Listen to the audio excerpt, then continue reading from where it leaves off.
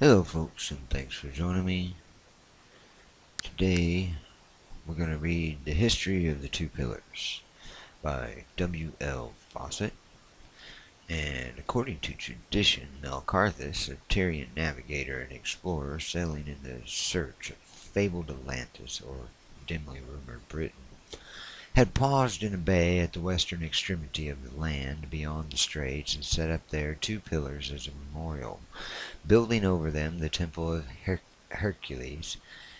A colony of Tyre was established there, and the place grew into the ancient Gades and the modern Cadiz as the temple increased in wealth through the votive offerings of passing voyagers. It became more splendid, and the first rude pillars of stone were replaced by others made of precious metals. As late as the 2nd century, this temple existed in its greatest splendor.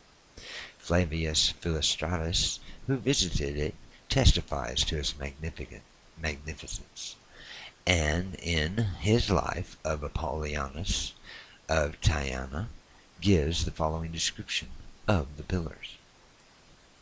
The pillars in the temple were composed of gold and silver, and they so nicely blended were the metals as to form but one color. They were more than a cubit high, of quadrangular form, like anvils, whose capitals were inscribed with the characters neither Indian nor Egyptian, nor such as could be deciphered. These pillars are the chains which bind together the earth and sea. The inscriptions on them were executed by Hercules in the house of Parche, and to prevent discord arising among the elements and that friendship being disturbed which they have for each other. These pillars were the nucleus of the ancient Gades, and naturally became the metropolitan emblem of the modern city, as the horse's head was of Carthage. The tradition of the Freemasons in regard to the two pillars, which are a prominent emblem of their craft, is that they represent the pillars Jachin and Boaz, each which Hiram of Tyre made for Solomon, and set one on either side of the entrance to the temple, to commemorate the pillar of cloud by day and of fire by night, which guided the Israelites on their 40 years' wanderings in the wilderness. Whatever significance the Hebrews may have attached to these pillars, there is good reason for believing that they received the material emblem from the Tyrians at the time of the building of the temple. The scriptures give a minute account of the dimensions and designs of the pillars in 2 Kings 7 and 2 Chronicles 3, but are silent as to their significance, and there is nothing in the whole scriptural account of them to forbid the conclusion that the ideas symbolized by them were as much Tyrian as Jewish. Tyre had been a rich and prosperous city for over 200 years when Solomon undertook the building of the temple. The Tyrians had been skilled in architecture and other arts to a degree that implied a high state of mental culture. While the Hebrews were yet nomadic tribes living in tents, the tabernacle was only a tent, and in his first Hebrew endeavor to give it a more enduring structure of wood and stone, Solomon naturally appealed to the greater skill of the subjects of the friendly harem of King of Tyre. Now when the Hebrews began to build the temple, they ceased their wanderings, and they became permanently established, and as a memorial of this fact they embodied in the architectural design of the temple a symbol which, by the Tyrians and many other nations descended from the ancient Aryan stock, was considered emblematic of the divine leadership that had conducted them to a new and permanent home. This was the true significance of the pillars. As long as the Hebrews were wanderers, the pillars of cloud by day and fire by night were merely a metaphor to express their belief in a divine direction of their movements. When they came at last to the promised land, the figurative pillars of cloud and fire became the two pillars in the porch of the temple, as the symbol of the establishment of the nation. And obviously, uh, the author of this believes that it was a complete metaphor and that it had no basis in in actual reality, that there was possibly actual pillars of cloud or actual pillars of fire. Having thus traced the history or the story of the emblems back through two lines of descent to a common point entire, we must take a look into the remoter past to find the origin of the symbol in the earliest recorded ideas of the human race in connection with the deity. And from that point we may follow its descent again through the two independent routes of Greek and Scandinavian mythology. The ancient Aryans who composed the Vedas had not then arrived at the stage of intellectual development in which they could entertain the idea of an abstract principle as the one universal law, or of any god except a risible one. To them it seemed impossible that there could be a spiritual essence without some material form. Fire, the most inexplicable and striking of the agencies of nature, was accepted by them as the first and all-pervading force which controlled the universe, and the sun, the grandest and most brilliant mass of fire, as the embodiment of the deity. Here are two verses of the Vedas, as translated by Max Muller, which may be called the Genesis of the Brahmins, and in them are two words around which have crystallized fancies growing into myths, and myths growing into monuments of wood and stone, and again into ideal beings, until the original conceptions have been almost lost. Yet through all these changes some characteristics of the original meaning have been so stamped upon each new form that the thread of connection from those ancient days when the first peoples of the human race worshipped the sun on the plains of Central Asia, down through all the ages to the comparatively modern symbol of the Pillars of Hercules, is unmistakable. 1. In the beginning there arose a golden child. He was one born Lord of all that is. He established the earth and the sky. Who is the God to whom we shall offer our sacrifice? 2. He who gives life, he who gives strength, whose command all the bright gods revere, whose shadow is immortality, whose shadow is death. Who is the God to whom we shall offer our sacrifice? I'd like to make another note here, that in these, this is a very prevalent example of, even in the Vedas here, how they have this. This goes through the Jaic. It seems to go through every faith in a creator that there needs to be some type of sacrifice. Okay, and I'm not sure where this idea in mankind came from. Throughout the ancient, that's another subject.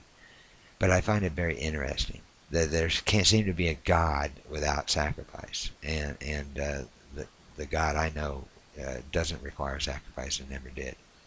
So the religions of the world are very convoluted, and I will continue with the book. I'm sorry.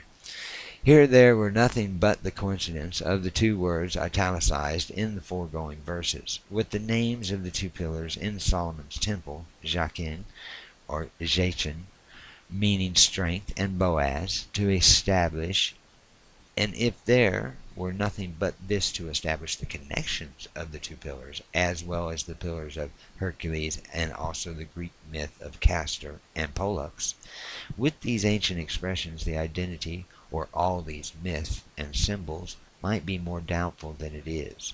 But there is more. In the Vedas, the sun is called the runner, the quick racer. He is called Arvat, the horse, Agni, the fire, or Arusha, the red one, the strong one, the son of heaven and earth, Indra, the god of all gods. He is represented as drawn in a chariot over his daily course through the heavens by the Harits and the Rohits, and the Harushas. Arushas, i.e., the gleaming, the ruddy, the gold-colored horses of the dawn, which are the first rays of the morning sun. The flexibility of the idea within a certain range of expressions seems to be acknowledged by the poets of the Vedas in the following verse.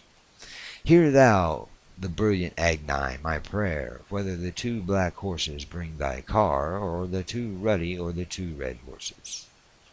Notwithstanding all the interchanging of names, numbers, and genders, and the changing forms from animal to human and the vice versa, there is an adherence to the idea of beings endowed with supernatural strength and brightness, and of a contest between alternating supremacy of light and darkness. It requires no great stretch of the imagination to conceive how in the Greek modification of this many-sided plastic myth of the sun god, Indra should be the prototype of Jove, and Arusha of Apollo, and also of Heracles. Indeed, it seems probable that out of the numerous names of this one subject of adoration, the sun grew nearly all wonderful in the fantastic system of both Greek and Scandinavian mythology. In the Vedic myths, the phenomena which attended the rising and setting of the sun, the clouds, some black, some ruddy, and some shining like molten gold or silver, and also his first and last beams darting through, were spoken of as the horses or cattle or beings with human forms almost invariably in pair. In some places the ruddy clouds that precede his rising are called the bright cows. The two horses which the sun is said to harness to his car are called Arusha, the red ones, and in other places they are called the two aspens, the shining mares. And in others the idea is modified still more, and they are called the two sisters.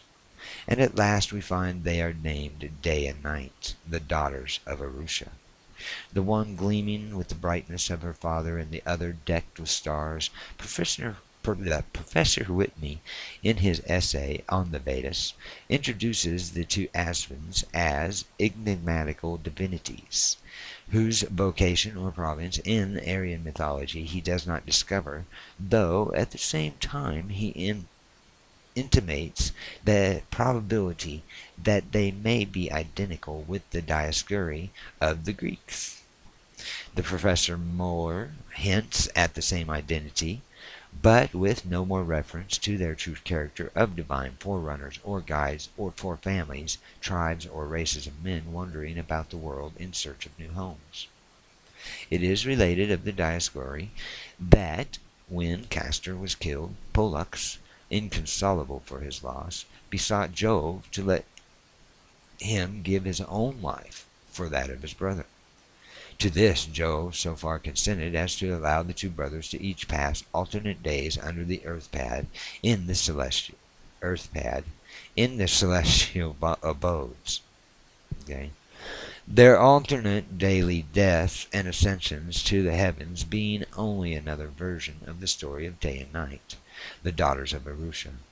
The twin brothers, Castor and Pollux, are represented as always clad in shining armor and mounted on snow-white steeds, thus reproducing the chief characteristics of the two aspens, the shining mares of the Vedas, and showing that all these metamorphoses are only variations of the same idea.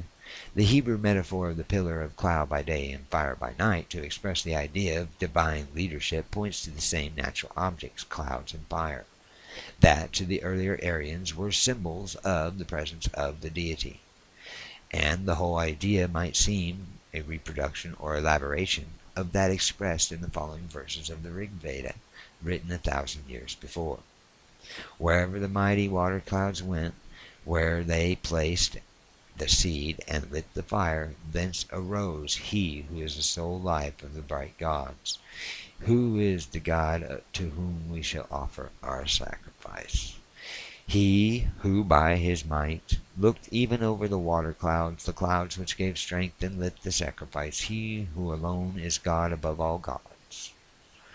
The fact that nearly every manifestation of the presence of the deity recorded in Hebrew history down to the time of the building of the temple was in a cloud shows at least a remarkable resemblance to the Aryan conceptions of the divine presence. The further elaboration of the idea in symbolizing the presence of the deity by two pillars of wood or stone, and particularly of such presence in the character of a leader through long wanderings to a place of permanent establishment, was not exclusive with the Hebrews. Other races with whom the Hebrews could not have come in contact had precisely the same symbol of two pillars or wood or stone. a fact which makes it a reasonable presumption that the two pillars, one of cloud, one of fire, which were their prototypes, were not more exclusively a Hebrew idea.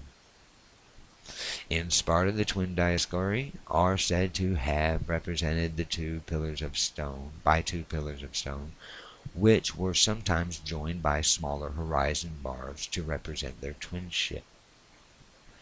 Frequently, the top of one of these posts was carved in the semblance of a human head. The Spartans may have borrowed the emblem from the Tyrians, but the fact that the ancient Norsemen employed the two pillars to symbolize precisely the same ideas as those connected with them by the Hebrews and the Greeks makes it quite likely that the Spartans derived the symbol from the same original source as the Tyrians. A column of stone was in fact a common symbol of the deity among many ancient nations. Venus was worshipped at Patmos under the fond of a stone. Juno of the Thespians and Diana of the Icarians were worshipped under the same form. The most famous of the Syrian deities was Egabel, the stone, a name to which is akin the modern Arabic Jebel, a mountain or rock. The very name of Gibraltar, one of the mountains to which poetry has transferred the title of Pillars of Hercules, is from Jebel Tariq, the mountain or the rock of Tariq. One of the first Moors who set foot on the northern side of the straits, and after whom came those who established in Spain the brilliant and romantic empire of the successors of the ancient Phoenicians. There is good ground for the presumption that Hercules of the Greeks was only another version of the myth of the Dioscuri. The Hebrews gave each of the pillars a name, though they received the emblem from the Tyrians, who employed them as the emblem of one deity. As the Tyrians were earlier than the Greeks, this phrase of the monotheistic significance of the pillars must have come down from the same ancient source as the myth of the Dioscuri. With both Greeks and Tyrians, Heracles, transformed by the Latins into Hercules, seemed to be a transferable honorary title. The proper name of the Tyrian Heracles is, or was, Malcarthus, whose mother was said to be Asteria, the starry heavens, while the proper name of the Greek Heracles was Archias, who was said to be the son of Jove by a mortal mother, Alcmena, as the Dioscuri were said to be the twin sons of Jove by a mortal mother, Leda. The Hercules of the Tyrians and the Castor and Pollux of the Greeks were the patron deities of seamen and navigators, as well as feats of strength and agility. Turning now to the mythology of the Scandinavians, we find in the character of Thor one which corresponded to all these particulars. He was said to be the son of Odin, the eldest of the gods by Jord, the earth. Not only do the stories of his feats of strength with his hammer correspond to those of Hercules with his club, but he was the patron deity of the early Norse navigators, who were daring as even the Phoenicians. The sacred columns of the Norse mythology were two high wooden posts or pillars, fashioned by hewing. These stood on either side of the high seat of the master of the household, and hence were called the pillars of the high seat, and were a sort of household symbol of Thor. The upper end of one of the pillars being, like the Spartan symbol, carved in the semblance of the human head. A setting up of these pillars was the sign of the establishment of the household on that spot. When a Norseman moved, no matter how far he took his sacred pillars with him, and where these were set up, there was his home until he made a formal change of domicile by moving them to a new spot. When the Norsemen discovered Iceland and began to immigrate there, the sacred pillars of each Norse family were thrown overboard when the ship came near the land, and then the nearest habitable spots where they were cast ashore by the waves, they were set up by planting the ends in the ground as a symbol of possession, being in some respect a formal act of entry having something of the same significance as the act of the immigrant in the western states who has quote-unquote staked out a claim. When the pillars were set up, the house was built around them, and though the pillars and the domicile might be moved to new locations, the place where the pillars were first cast ashore always retained a peculiar significance and sacredness to the family.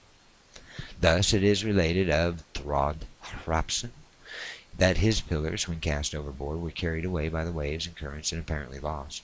He settled, however, on the eastern side of Iceland, and had been living there 10 or 15 years when it was discovered that his pillars had been cast ashore on the west coast.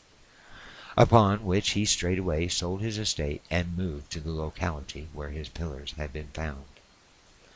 Many other instances of the casting of the sacred columns into the sea, in order that they might guide Norsemen in their selection of homes in Iceland, are related in Rudolf Kaiser's Religion of the Norsemen. Of Eric the Red it is told that having loaned his posts of honor, possibly as a pledge of some promise to be fulfilled, to another Icelander, he could not get them back, which gave occasion for a long feud, into which many other families were drawn, and many of the adherents of both parties were slain.